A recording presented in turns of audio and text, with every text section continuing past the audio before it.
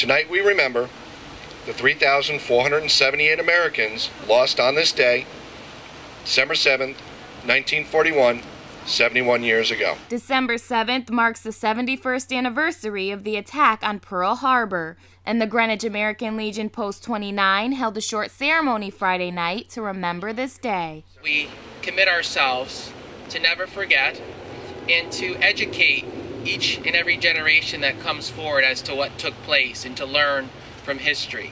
And that's one of the most important things that I think each of us could do. The ceremony was held at the memorial on Greenwich Avenue and included a wreath presentation, the sounding of taps, and a rifle salute. Ready, aim, fire.